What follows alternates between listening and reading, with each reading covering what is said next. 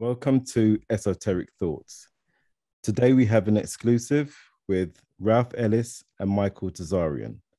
Good afternoon, gents. Good afternoon, Esoterica. Gents, I'm going to hand it over to you. Well, thanks for having us on.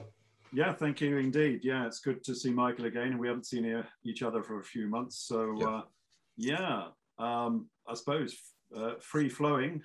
How's things with Michael? Oh, fine. We definitely have to have back on to continue the Grail cipher. But in the meantime, you've done so much more on social media. You've had some. You always engage with people in your work, and that's braver than I ever would want to even try to be. But give us, before we maybe get into some of the stuff about Egypt and your early book, give us a quick press say on what's been happening, not with the Grail cipher, but later discoveries. There's been several things this year that stand out. We're going to have you on to talk more about it in depth on Slave, but just give us maybe an up to date, so to speak, of this year, what's been going on. I'm not actually writing at present. I've mostly been doing promotional work, you might say, because there's no point writing if you don't get the message out there and actually engage with people. And that's been quite productive. I've been quite active on Facebook and my YouTube pages.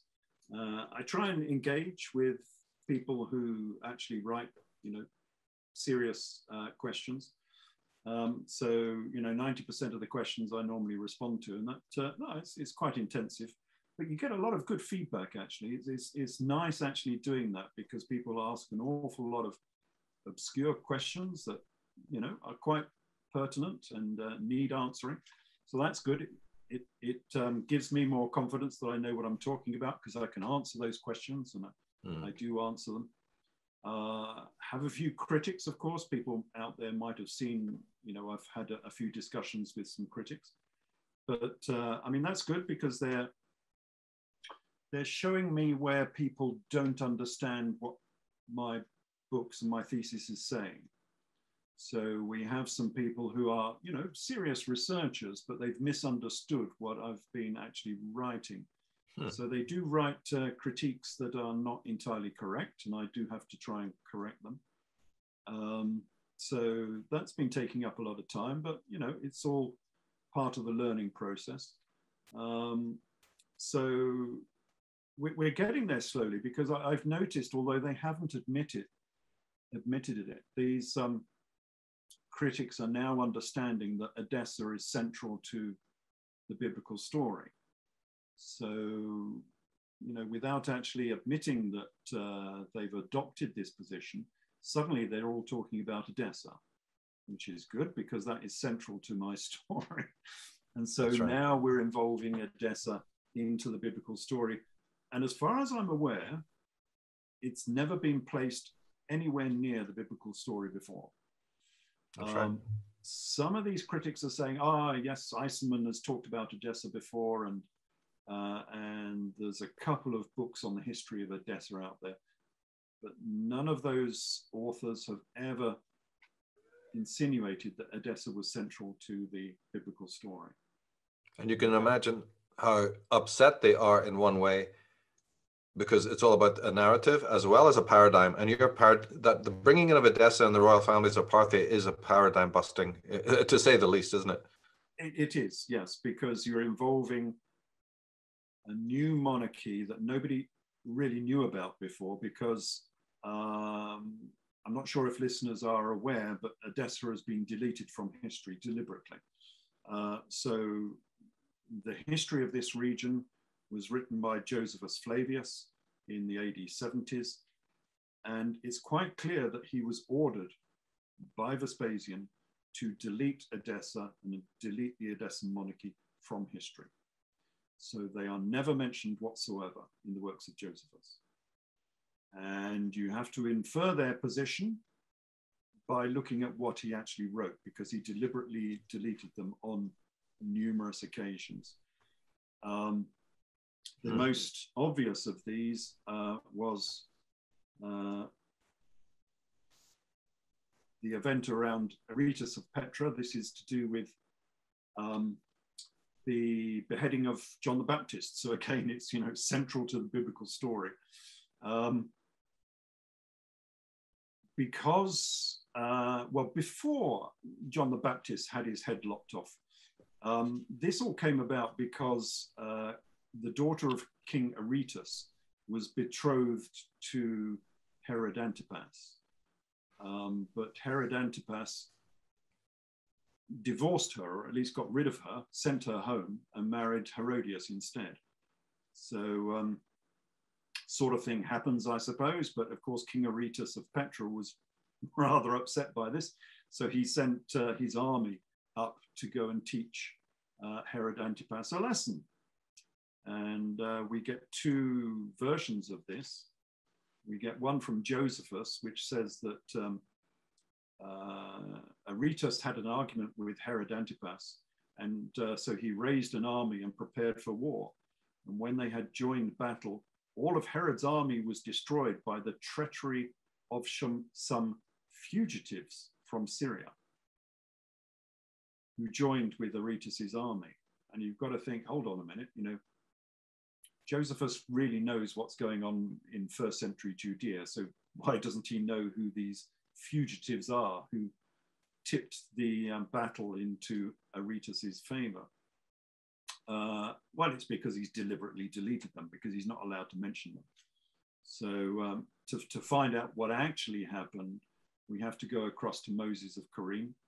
And he says of exactly the same event, he says that King Akbar, correction, I'll have to repronounce that, King Abgar, having returned to his city of Edessa, allied himself with King Aretas of Petra and gave him some auxiliary troops to make war upon Herod Antipas. And being sharply attacked, Herod's troops were defeated, thanks to the help of the brave Edessans. Mm. Okay, so now we get the truth of the story. So you have to bear in mind that when you're reading Josephus Flavius, he's giving us political propaganda more than he is history. He's writing for the Romans, and whatever the Romans want, he will give it to them. And it's quite apparent that Vespasian said to Josephus, never mention Edessa. And that's why he didn't mention Edessa in this particular section. And he calls them fugitives from Syria because he's not allowed to mention them. But now we are putting Edessa back into this biblical story, and people are talking about it, which is great because nobody did before. And taking it semi-seriously that they're somehow involved in this story. And they weren't only in Syria when they moved. The story's so fascinating, and you tell it in Jesus of Edessa and in other books. What other territories were their people in, as opposed to Syria? What about Palestine? What about Judea? You know, where did they set up shop? A couple of places. Yeah, essentially they were trying to take over the region. So they were given Edessa by Octavian and Herod Archelaus. So this was in about AD 4, roughly. They were given that territory by them because they were kicked out of Parthia. So Parthia didn't want them. They were the monarchs, the royalty of Parthia. They were kicked out of Parthia, and they were given these lands in the east of Syria, that's Edessa, tax-free by Octavian, Augustus, in order to act as a sort of buffer state between Rome and Parthia, because Rome and Parthia had been at odds with each other for more than a century. And so they were given these lands tax-free if they acted as some sort of buffer state between the two major superpowers, which they did.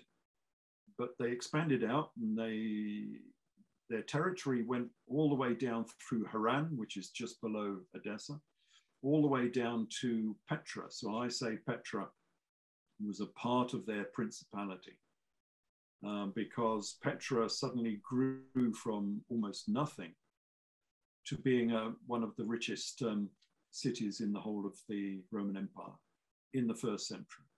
And there's no good reason why that should have happened. I've just been reading the authoritative history of Palmyra. Sorry, did I say Petra? I meant Palmyra. Oh. Yeah, Palmyra, which is just to the east of Damascus.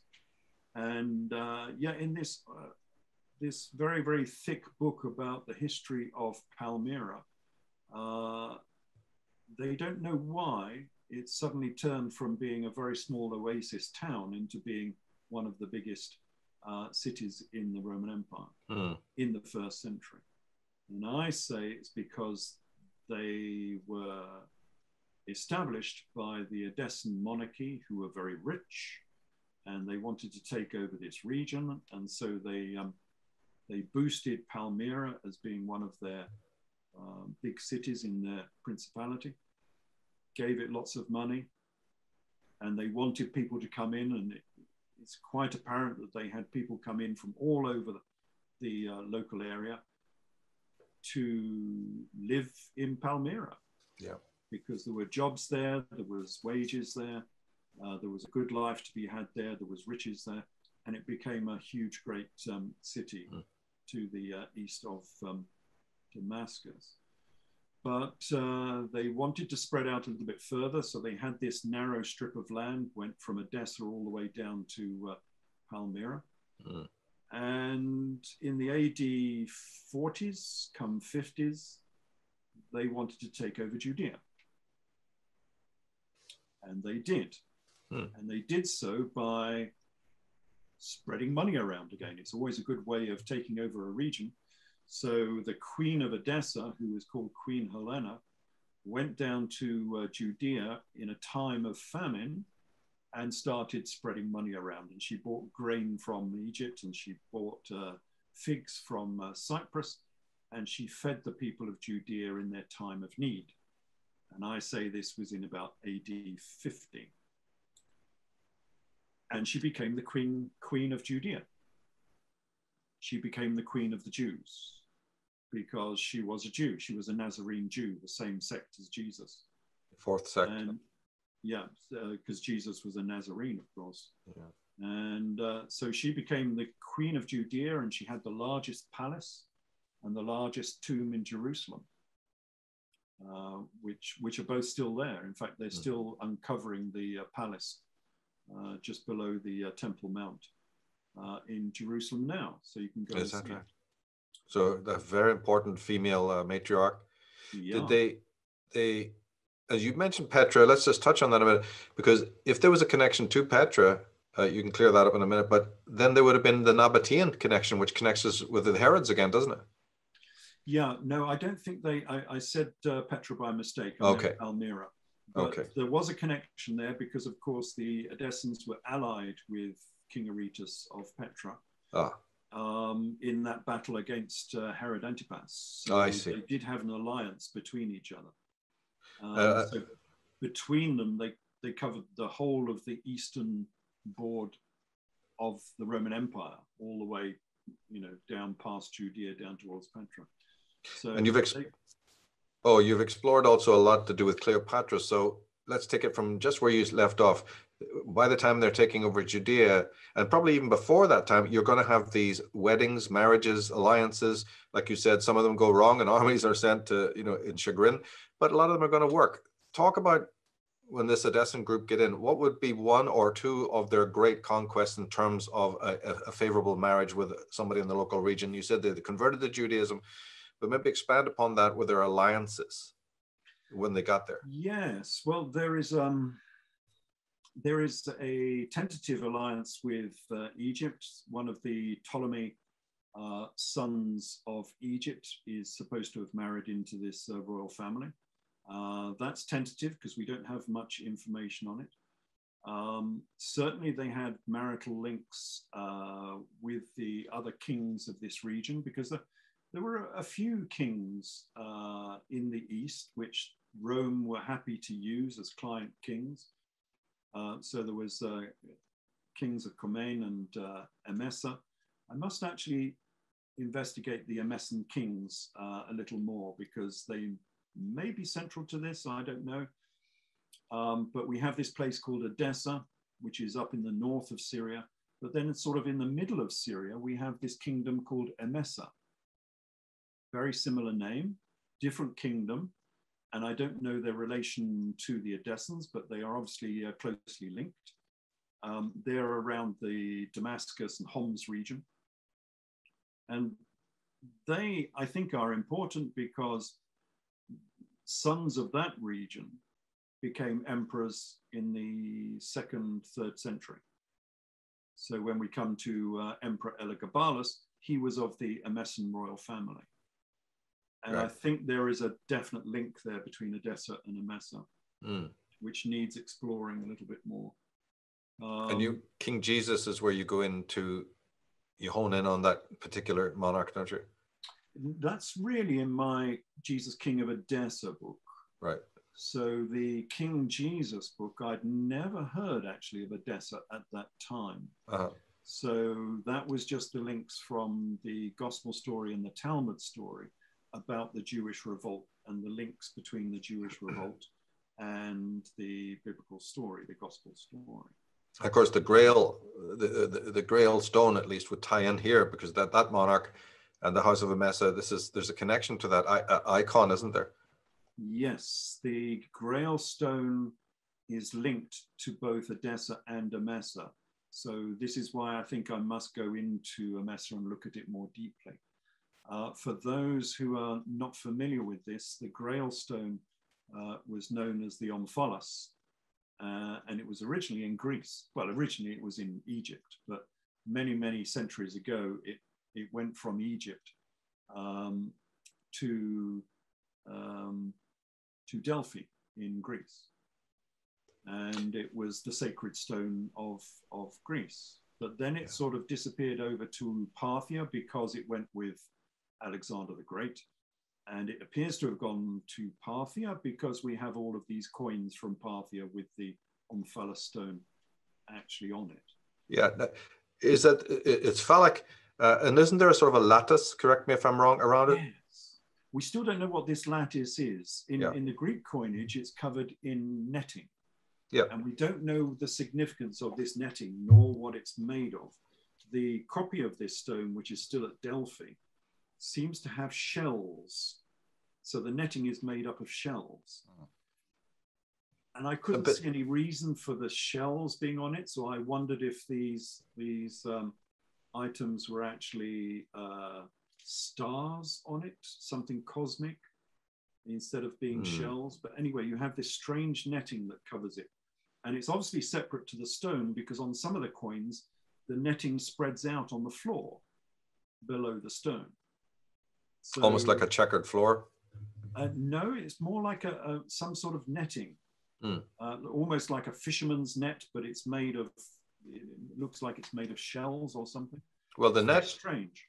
The net, it's very similar to things that turn up in stone, in Newgrange on the solar stone there, the sunstone at the door, and on some of the other base stones, you get this sort of grid netting effect. The only connection I've made to it, we're having a guest on soon who is going to talk about it in maybe 2-3 weeks. The net was one of the symbols of the god Orpheus. He was the fisherman, and he was known in different cultures as Dis, the god of the underworld. But you never just have one appellation or one attribution to these gods because of the cultic nature, right? They're under different names in different places. And he was the great net caster. Hades is a version of Dis in the Fisherman of Souls. Orpheus, would throw the net out to net the souls. You get this motif with the Jesus figure as well as that kind of a savior of souls, and you get the fish. So the net, which you find on Masonic lodges, architecture, to me, that's the only strong connection that you could think of, is this god of the underworld, Pluto or whatever. There is another connection, and actually I've not written about this, but there is another connection in that the pillars of Yakin and Boaz from the Temple of Solomon were surmounted by the sphere of the earth and the sphere of the cosmos. And both of them were covered in nets. And you can see that on some of the imagery. When you look at the imagery of the two pillars, Yakin and Boaz, you will see nets covering the sphere of the earth and covering the sphere of the cosmos. Could be a Gnostic item then. Yeah, well, I wonder exactly what that net is. Are they looking at this net as the latitudes and longitudes of the cosmos?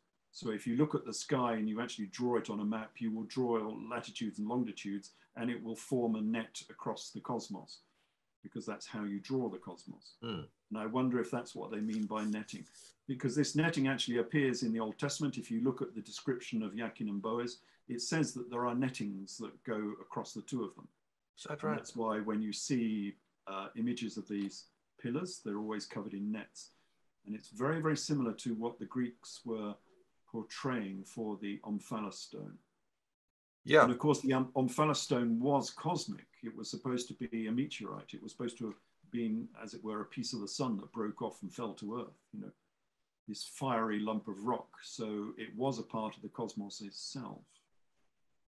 Yeah, there's certain, well, Net is an Egyptian goddess, although the vowels can alter, of course. There could be, but this thing is very phallic. So what's it doing? People think in terms of phallus has nothing then to do with the goddess tradition, but that's completely bogus, because merely looking at the Shiva cults and the Lingam cults of India completely shows you how much a role women do play in the whole anointing of the phallic and all of that. So women are very much involved in phallic cults in numerous ways. The stone itself was androgynous, you might call it. Yeah. It was both phallic and it was an egg, because it's phallic because it's a conical piece of stone. But it's in a setting. And normally, if you bring it out of the setting, you see the bottom of it is curved, and therefore it's an egg. Yeah. So it's both phallus and egg. It's like the Indian lingams. If you see a lingam, it's a phallic stone. But if you take it out of its socket, it's actually an egg. Yes, I've seen some of those. They're even like the Kaaba, you know, there's a certain shape of the opening, like you get.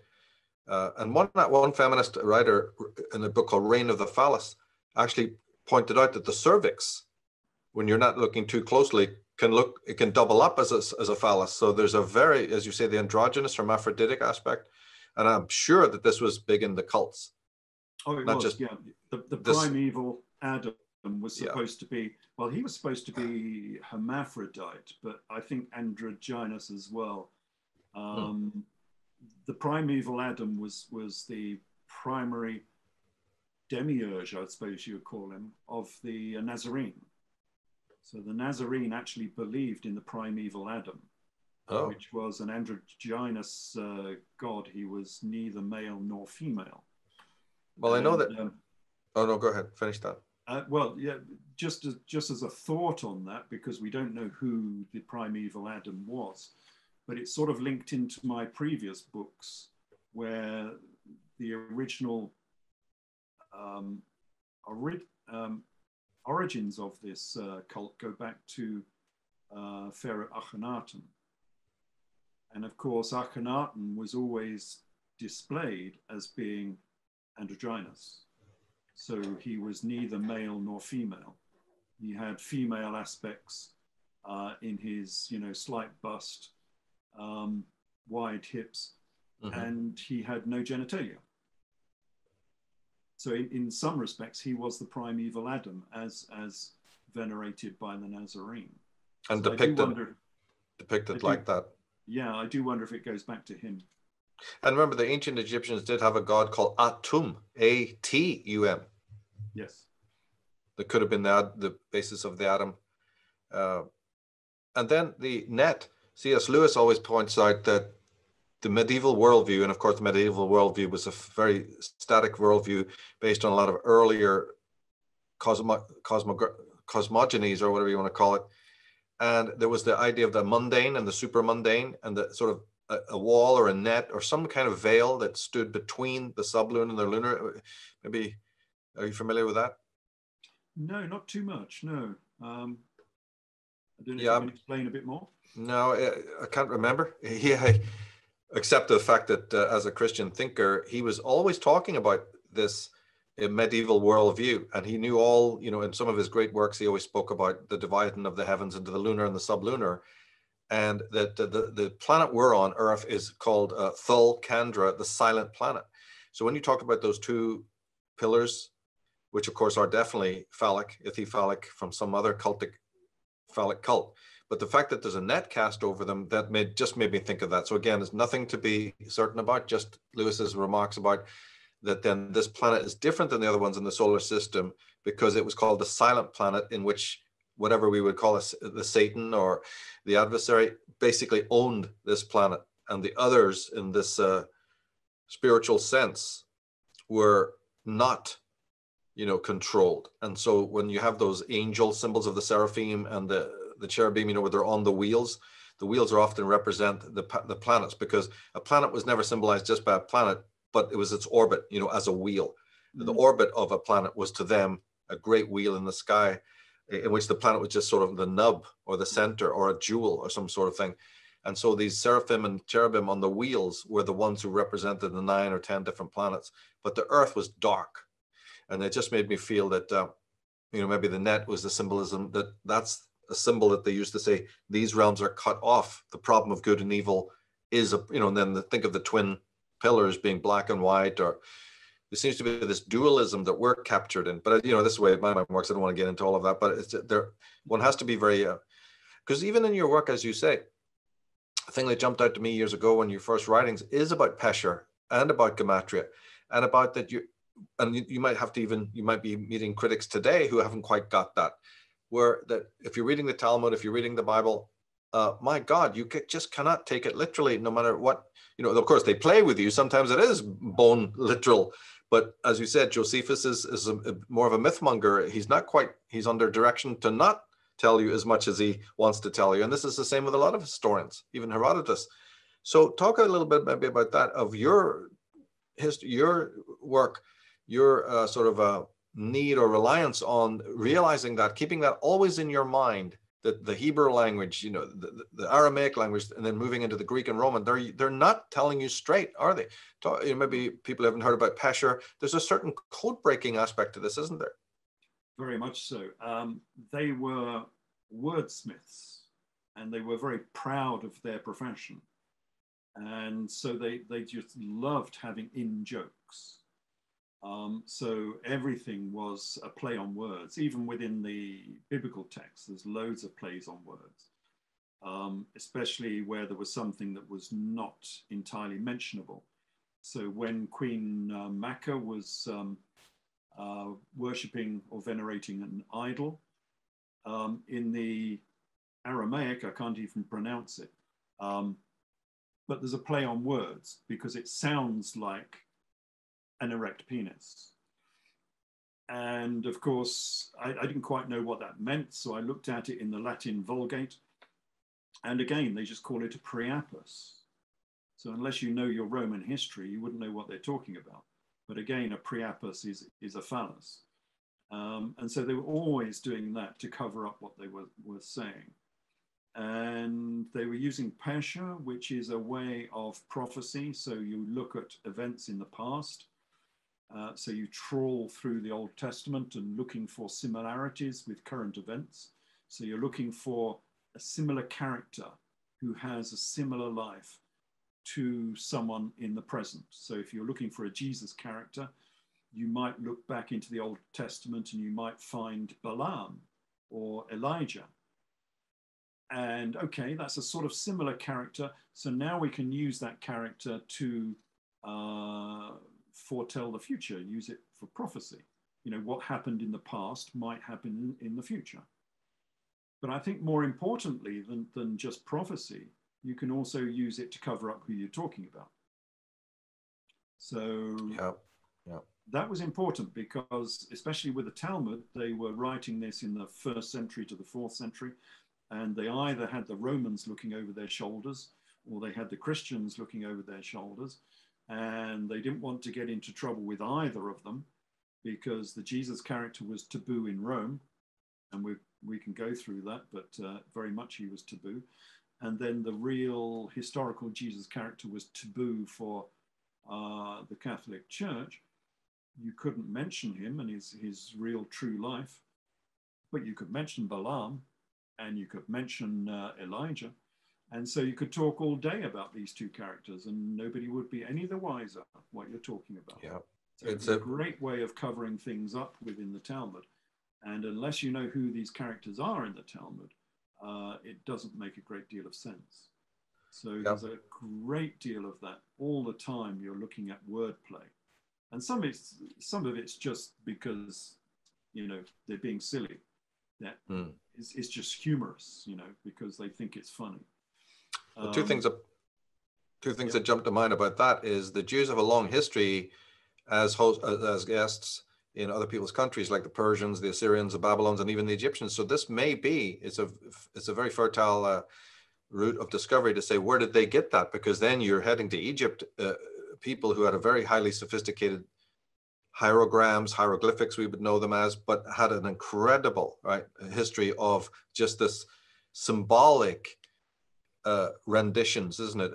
It wasn't something probably the Jews just discovered on their own. This has a whole history that ties into astrotheology and many other cults going back to, I mean, who was it? J.R.S. Mead said that when you really read what's in Egypt, the priests are always telling you, we are but the later version of even greater elders. He's not the only one who quoted that. The thing is just unbelievable, isn't it, when you get back into the deep histories?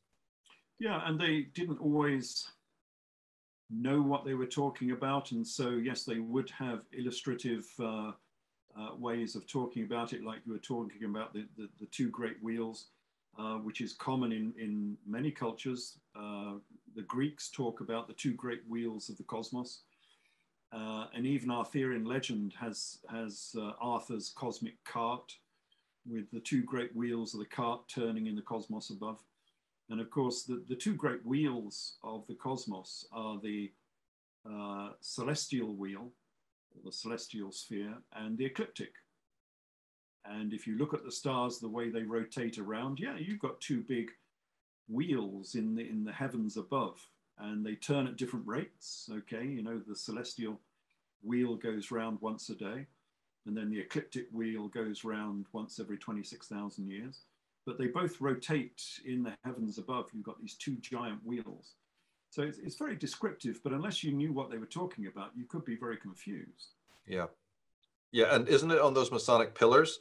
One is the celestial sphere, just as you're saying? Yeah, one is celestial and one is the earth. So in a way, that's, yes, in a way, that's the same, isn't it? Yeah. And remember, if people find it difficult to understand this aspect of the coding, think of a later artist like William Blake, who was able to understand the Pesher. So then he reprises Jesus yet again, and Elijah and Job. He's doing exactly the same thing in a much more modern era, although to us it looks like 200 years ago. No, in biblical terms, this is a man who, understanding this Pesher, not only uses it, but then even adapts it yet again. So it's not just something old and dusty. It's part of a form of communication that's still very much alive.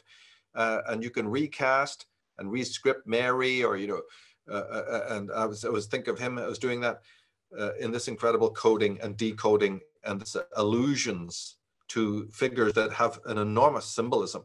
The lion, for instance, you know. Yeah, yeah. Blake does that, especially with his very famous image of the two naked characters, one of whom is called Loz.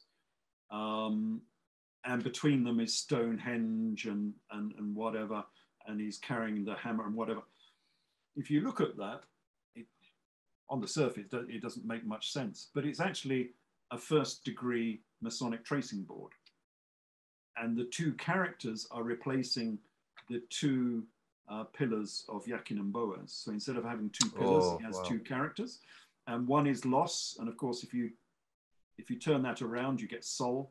So one is the sun, the other is the moon. It's a first-degree tracing board from, you know, standard Masonic lodge. Extraordinary. But he's presented it in such a strange fashion that you would never really know about it until, you know, you actually see one.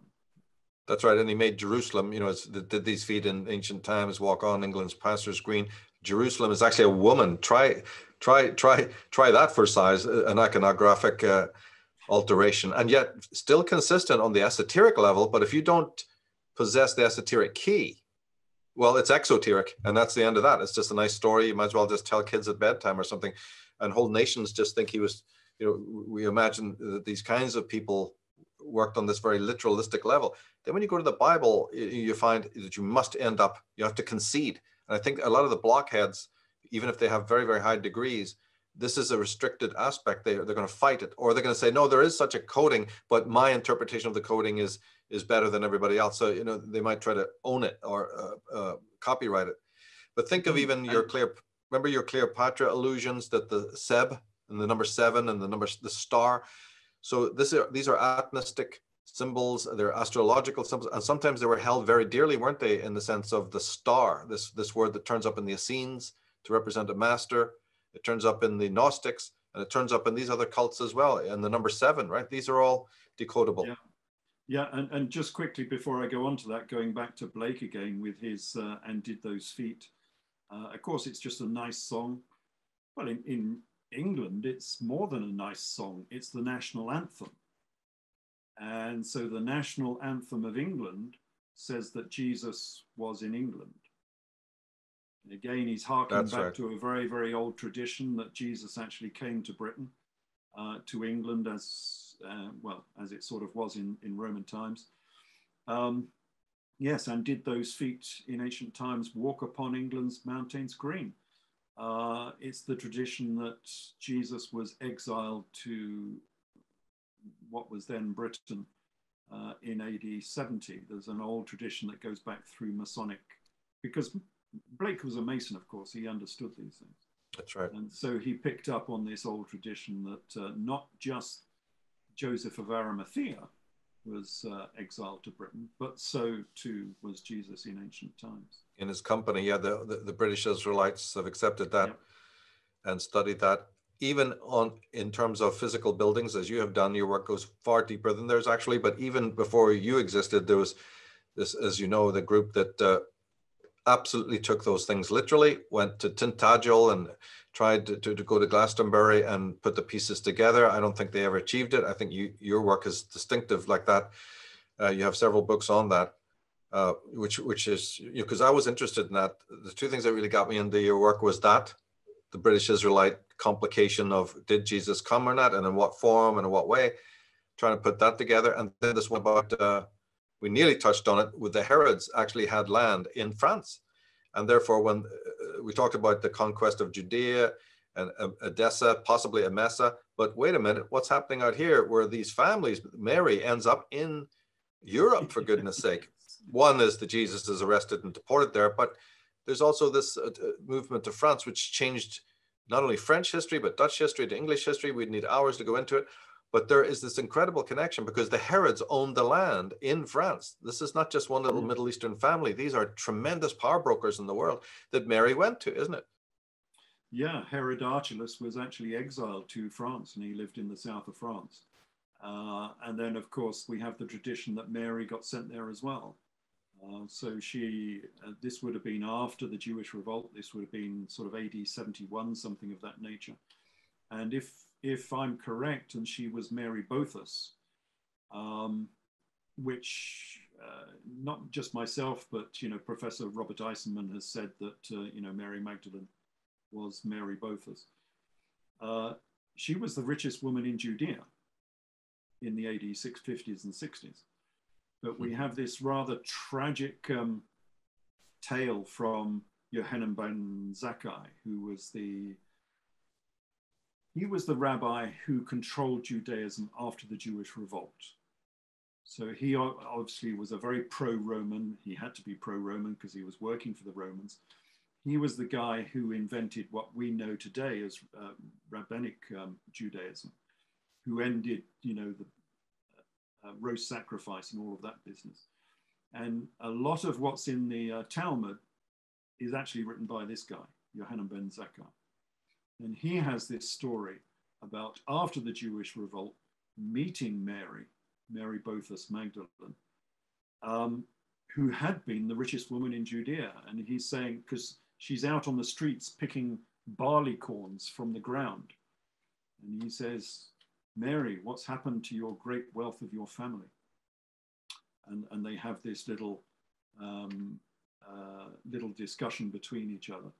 But it's apparent that now she is destitute. She's lost all her money. And yeah, the mythology picks up on her being then exiled to France. And it's quite a strong mythology. I mean, there's not a great deal of information to back it up. But when you go down into the south of France, you see an awful lot of this mythology has sort of rubbed itself off on the region. That's right. You see traces of this mythology. in all of the towns you go to. And I sort of traced it to a slightly different position. So a lot of people take her down towards Aix, which is one of the big towns in the south there in Provence. We have all of these stories about, you know, from the Sonia Society and all of this sort of business talking about those two famous towns in the south of France. But I took it up to Orange and thought she might have gone to Orange because Martha is said to have gone to Tarascon, which is the next town further up, further north. And where Martha, this is Martha of Bethany, from the Bethany sisters, is supposed to have gone to Tarascon, where she tamed the Tarasque, which is this fearsome monster in Tarasque. But if you look at it, it's just a huge armadillo. They had these enormous great armadillos back in, actually, I don't know when they existed, up to a few million years ago anyway. They had these enormous armadillos, which were about 2 or 3 meters long. And you can still find them occasionally, you know, people poking around in boglands quite often find the remains of these enormous great animals. But anyway, the Tarasque is one of these huge great animals. It's a big armadillo. Yeah. And well, I think Mary went to Orange, possibly. Yeah. Oh yeah, your book, Mary Magdalene, is my favorite. Everybody should read it. I want to get to the star on her flag in a minute to take it in the direction of astrotheology again, but just a point that people may not understand, and that is her presence down there, or any of that group. This is not just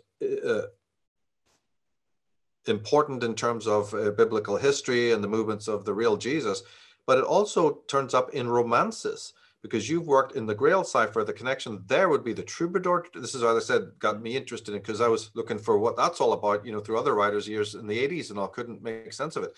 What is this chivalric troubadour, courtly love? I'm reading your work and I'm going, oh my God, there it is. You know, after how many years, right? So you can imagine after 25, maybe longer years of being into that tradition, and then there's a tie into the Arthurian legends because you don't get a chivalric tradition or a troubadour tradition without the great Grail writers like Wolfram von Eisenbach and the whole rest of them, Christian de Troyes.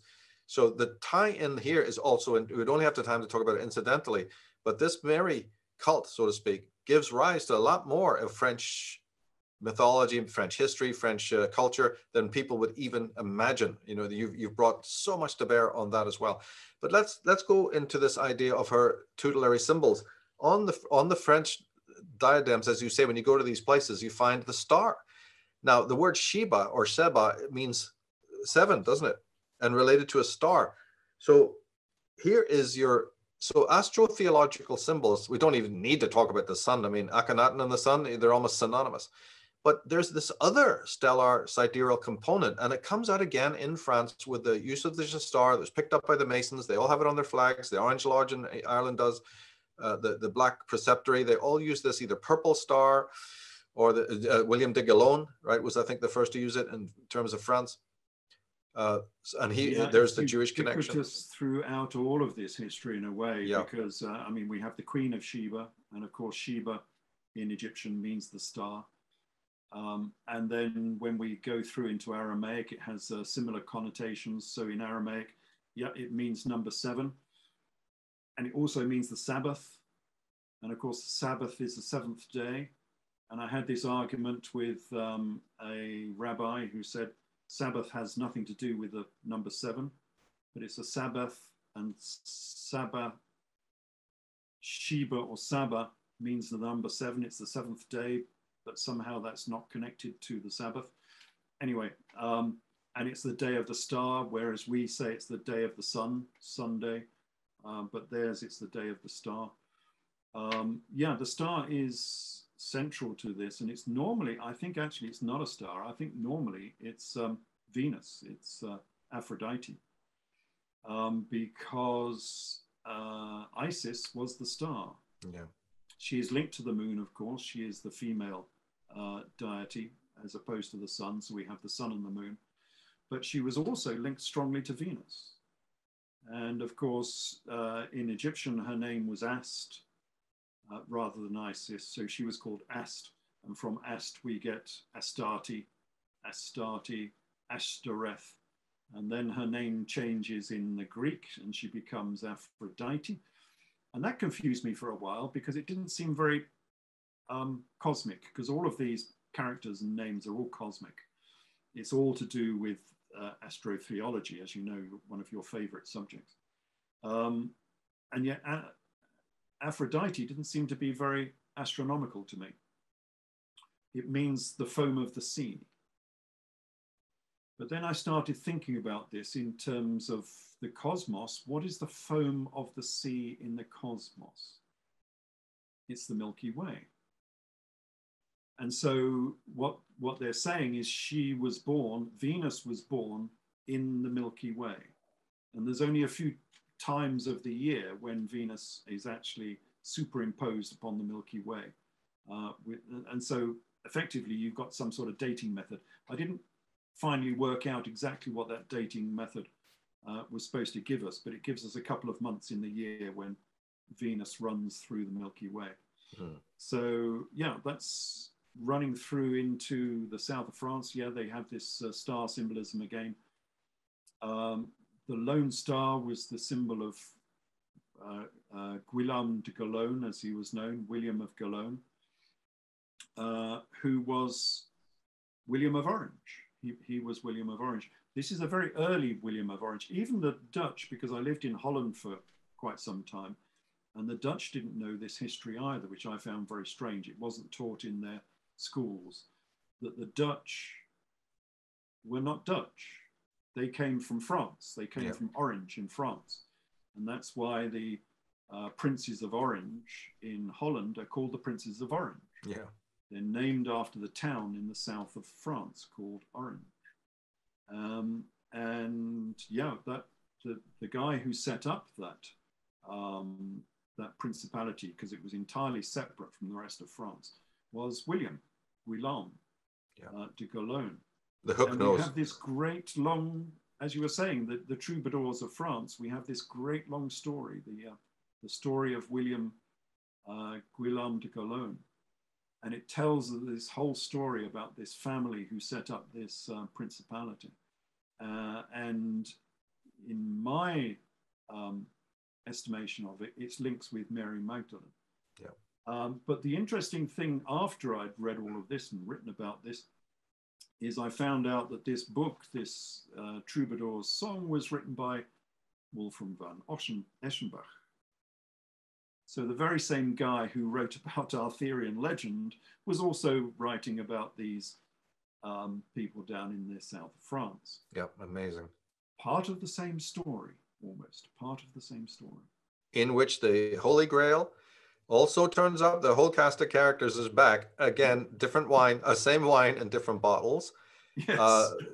You know, there is a conversion later as they move to Holland. Of course, the famous one people would know is the one they transform from Catholics to Protestants. As far as that goes, we could have a whole argument about that. And then finally, the Dutch royal families with the more familiar William of Orange moving over to where? Britain, to depose the King James there and then set up what everybody knows as the British monarchy, which of course affects Irish history enormously there. And then, so they're all ginger, of course. Up even to this very day. And of course, it is at this point then, say somebody knew nothing about Masonry, at least this is conceded by Masons themselves and certainly on their iconography, that at this point, merely from a symbolic level, whether you like Masons or you don't, just they are preserving some of, if not all, then some of these motifs, the movement, the symbolism, the female, it's all there to be understood. All the different motifs that might have spanned centuries, going even back to Egypt, like the blazing star. You can see it on the outside of Masonic lodges. You don't even go inside. Or the great geometry, as you said, the two pillars, the blazing star, the symbol of the G, and then the diadem of the compass and protractors, etc. So it's loaded with Templar symbolism, and this would then take somebody, as I did, as I tracked all of this, you know, to the Templar connection, because were they then, William de Gaulogne, did he have a Templar body that then became, you know, the famous Merovingians who became the bodyguard of Mary and her progeny and so on? So there's a tie-in to the famous holy blood motifs that you have explained, I think, far better than any of those writers. In fact, they sometimes careen off into areas that don't quite make a lot of sense. Your work holds together in a much more grounded historical and scientific way, actually. And it's certainly essential to anyone who wants to know more about that Mary bloodline story of Jesus and the French connection in the sense of René Le Chateau, that whole mystery. Your work does. Mary Magdalene would be the book there to start with. It's my favorite book of any of you. Well, I mean, that's a, you know, how do you say which one is favorite? But to me, it just, because it answered so much. But coming back to, if I was to recommend, and because we're running out of time as well, but I would recommend your latest book, Jesus of Edessa, to anyone who wanted to get the scope. And you can work back from that book, actually. You can start with the end book, you know, because I was thinking that I've read all your works, but I was always thinking about, hey, if I was to, which I do, actually physically do recommend your works to people. And I was thinking, oh my God, shall they start with Jesus, you know, King Jesus or something earlier, or Skoda, the Queen of the Scots and all this. But I think actually Jesus of Edessa is the one I would recommend. I don't know if you agree. And then they can work their way back, but all the previous works will be relevant. They will not be like different in that sense to throw somebody. They will actually be very, very coherent by reading the last book first, so to speak. I don't know if you ever recommend that yourself. I do, because it's the meat of the whole subject, and you know, that's the culmination of all of the rest of them. And very nicely, it does tie in with all of the other books, because of course I didn't know anything about Edessa when I was writing the other books. This all led up to the discovery of Edessa. Even the Edessa book wasn't called Edessa when I wrote it. It was called Queen Helena, because that's what the book was about. Yeah. And it wasn't until halfway through that book that I even discovered this town of Edessa. And that's one of the things I like about my research, is that it ties into the previous books that I've already written.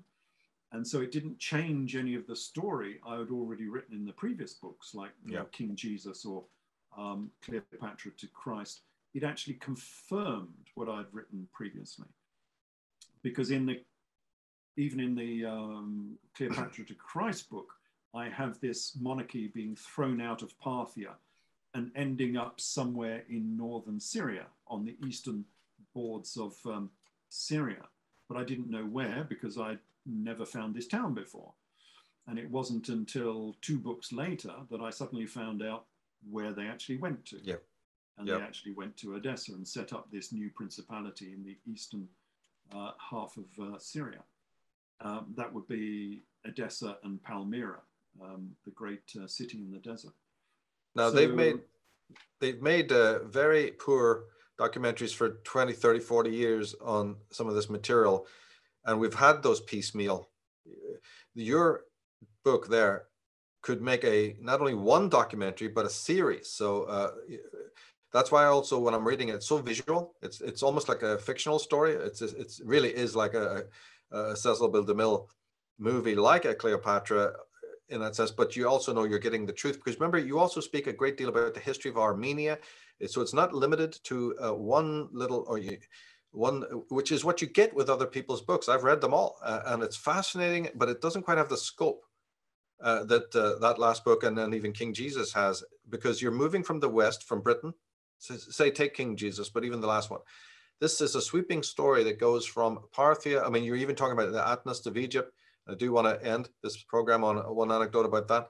But then it moves through, as you say, from the Parthians. Who are they? Well, I don't even know where Parthia is. What's that? Are they Persians? So you're telling a story, and then you go down to the Jewish connection, which is, to me, absolutely monumental, because this family actually does then marry into Jewish traditions. And what's that? Because there's a big difference between upper elite aristocratic or merchant Jews who have an esoteric, Kabbalistic attitude towards life, very similar to Egypt. In fact, very similar if people have read your work. And then, as I say, it goes into explaining more of the familiar Greek and Roman, and then even in the British system. So this is a very comprehensive. No wonder you have critics. What the hell? Yes. Right? It's very comprehensive. In a way, it's a history of the Roman Empire in the 1st century, because this was so intertwined with what Rome was doing. This is always the problem when you're reading the gospel story. You know, they've trapped it in a little tiny location in the middle of, you know, the Eastern Roman Empire, and it's all happening just around Jerusalem. Well, no, you know, this was a much bigger story than just Judea. This was a big story of the whole of the Roman Empire, how the Roman Empire was governed, who was going to govern it.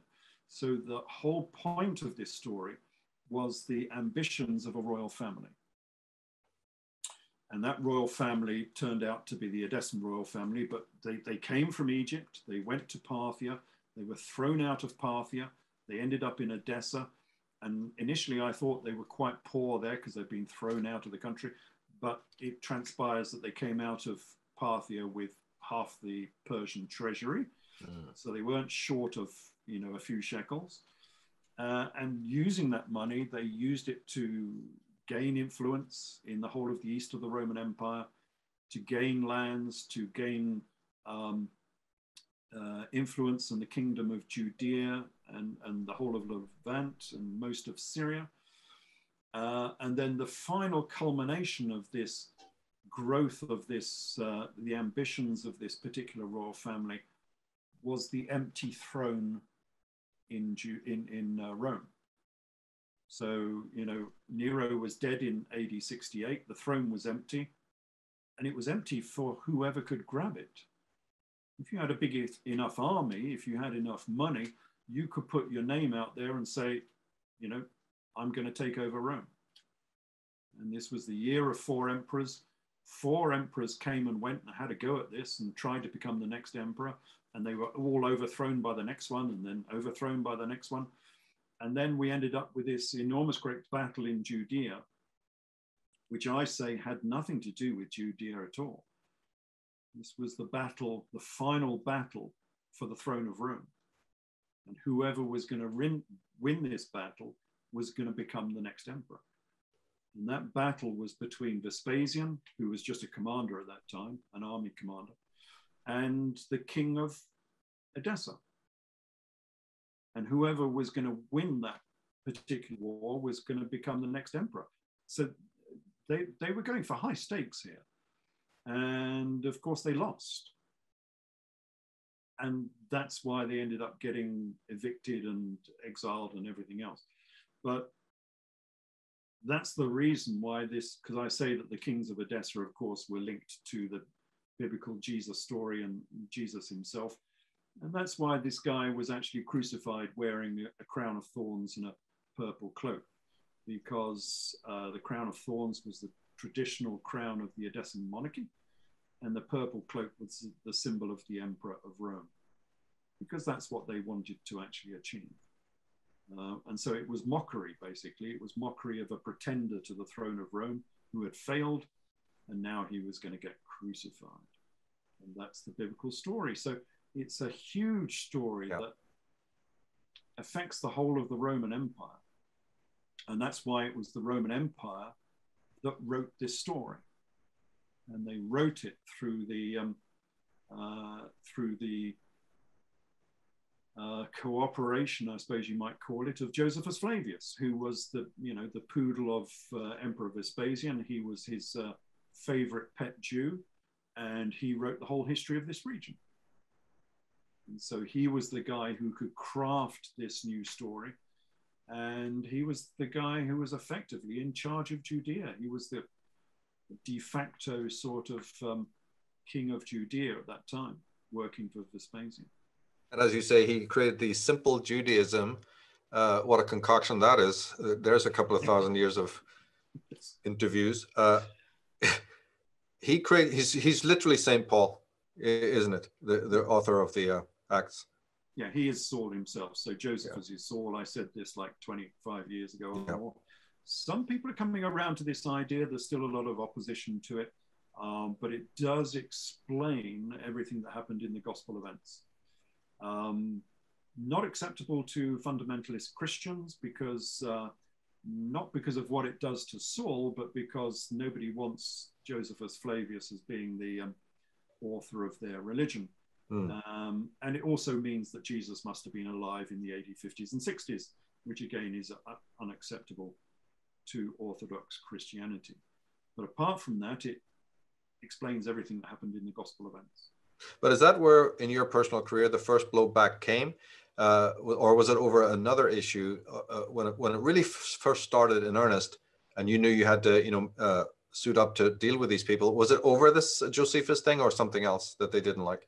Yeah, that was one of the big things. The two or three big things that people don't like about this thesis is Saul being Josephus, merely because they say it's impossible, but it's not impossible. All you need to know is that Saul went on his first missionary tour of the Mediterranean aged 15. And of course, he was a man at that time because he had already been through his bar mitzvah. The second main thing that people don't like is that my Jesus character turns into a real king. That's right. Which they deny, which is very strange because, Jesus was born as a king and he was only crucified because they say he claimed he was a king. And then they say, oh no, he wasn't a king. He was just a carpenter. But yeah, the Gospels say he was a king on 36 occasions. So why not, believe the Gospels? Mm-hmm. So there's a lot of opposition to that, even though the Gospels do say he was a king. They say, oh no, he was just a pretend king. He's not a real king. And they don't want him to be a king because now he becomes powerful. He's no longer a carpenter. So he's now no longer the downtrodden pauper, at the mercy of all these powerful people. And he's just a poor man, with a message. Suddenly he becomes a very powerful person with a message again. But he was a warrior king, so he was very powerful. He was involved in a war with the Romans. That's not the story they want to sell. That's not the story they've sold for the last 2,000 years. And so that brings a lot of opposition to it. They don't like that change in the story. What else don't they like? Well, yeah, they don't like him in being involved in a war. But that's strange because if you read the Gospels, he was involved with a war. I mean, he was jailed alongside revolutionaries who had committed murder in the revolution. Okay, so what revolution was that? It was the Jewish revolt. Yeah. But they, in the Christian world, they don't want to acknowledge that Jesus could ever have been a powerful king. And they hinted at it by having at least one of his disciples be a Sicarii or a zealot. I don't remember which one. Yeah, it was, Judas Iscariot was a Sicarii. There you are. And then, of course, one of his other disciples was a zealot, Simon Zelotes. The zealots were the initiators of the revolt. The Sicarii were the assassins that used to go around with a small knife and assassinate their opposition. They used to hide this knife under their cloaks, and then in the crowds, they used to kill one of their opposition people and melt into the crowds once more. Yeah, that was Judas Iscariot.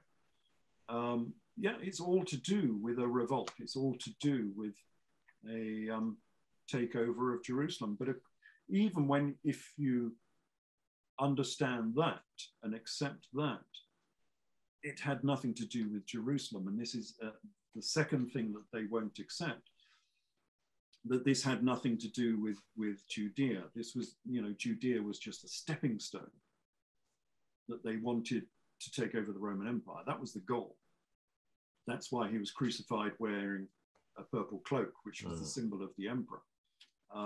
It really had nothing to do with Judea, except that to control the east of the empire was a very powerful position, because Syria at that time was perhaps the richest part of the Roman Empire. It's not today because it's had 1,000 years of Islam, but in those days, the big temples of the Roman Empire were in Syria.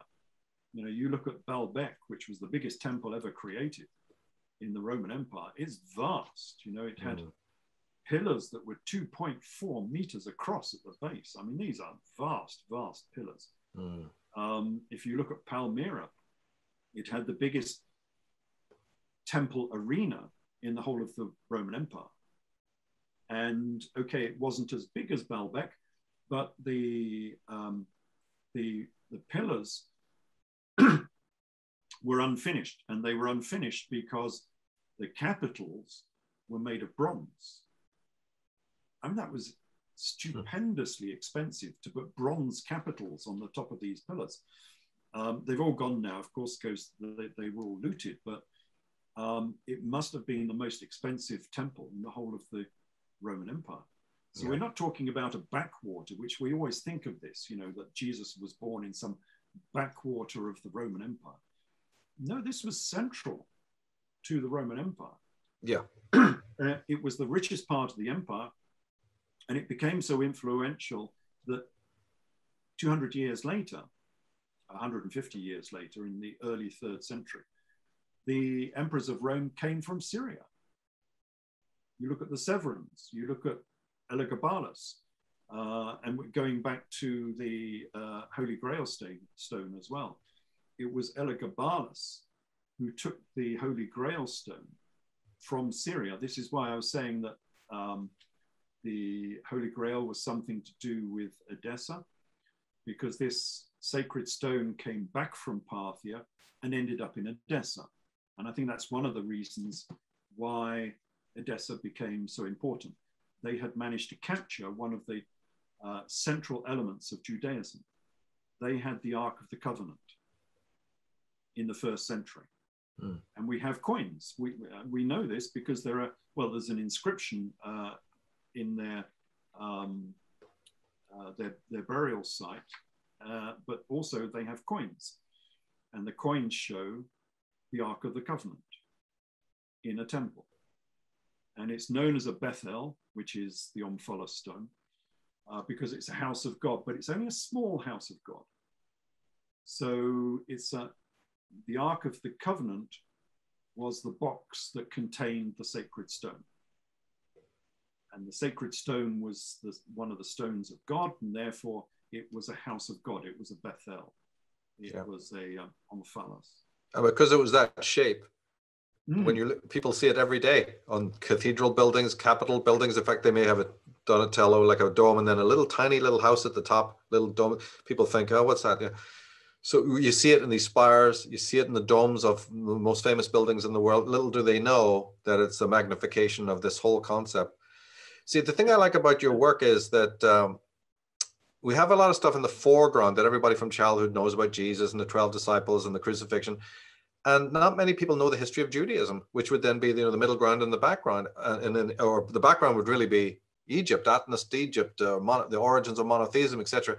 And so the difficulties come because everyone is so focused either on the foreground, which is the general public, or some historian who's just got this whole background view about the Egypts and all that. What your work does is it brings the lot together in which we get a far more vivid picture. We have the background. I think you're one of the best writers ever. In fact, I know it because I've read everybody else. And as great as your Eisenmans are and your Barbara Thierings and whoever you might want to talk about, there's less cohesion in their work because they tunnel vision on a particular point and then have just complete cognitive breakdown if they have to move one step out from what their speciality is to think about it in terms of the greater world. And you don't seem to have any such rigidity there. That's why it flows. And, so somebody who's coming in interested in Roman Empire, somebody who's coming in with history of the Jews, somebody who's coming in with, Akhenaten and that. And by the way, just as many critics as you have, there are other writers that I recommend people go to, like Professor Feather, like the Copper Scroll, a great book. There's corroboration out there. Whether those writers are knowing your work or not is at this point not the point to make, but their works, if people spend the time to read them, my God, that man's work and many others is totally parallels what you're saying. And so I would imagine that a lot of your critics actually are not as widely read, perhaps, as they claim to be. I think a lot of them are constrained by their own belief systems, whether they understand that or not. So you get people like Professor Robert Eisenman, who is great. He's wonderful. Read his books. He's so full of information, but he's still constrained by his Judaic belief systems. And it's very difficult for people like that to go outside the constraints of their belief system, Judaism in this case. So, I mean, Eisenman, for instance, proved that Mary Bothus was Mary Magdalene. And I thought that was wonderful. So I actually called him because I had his address, and I said, well, brilliant, well done. And he said, no, no, no, you misunderstand. They're not the same person, but they just based the history of Mary Magdalene upon Mary Bothus. That's why she looks like she's the same woman. The reason he said that is because he could not allow Mary Magdalene to be an AD 60s character. He was still wedded to the idea that she had to be an AD 30s character, AD 20s character. And he could not bring her into the AD 60s. And that's why he had to say that it was just a new persona that was based upon Mary Bothus. So yeah, people get constrained by their beliefs. And I've seen this so many times. People that even shouldn't, who profess to be independent, people like Ehrman. I was very disappointed when I read Bart Ehrman, because he professes to be atheistic, I think, or something of that nature, agnostic, I don't know what. But again, he came through seminary school, and it rubs off in his books. If you read his books, he's not really wanting to go outside the constraints of Christianity because of his earlier upbringing within Christianity. And of course, I don't have that problem. And one of the big things, of course, within Judaism and Christianity, I suppose, that they won't acknowledge is their links back into Egypt. And yeah, the battles I've had on trying to say that the Israelites were the Hyksos pharaohs of Egypt is that's another one. Amazing. Yeah. This is another one, wouldn't it? Yes, when I asked you earlier about which are the sticking points for people, that would certainly be one. And yet, Sigmund Freud.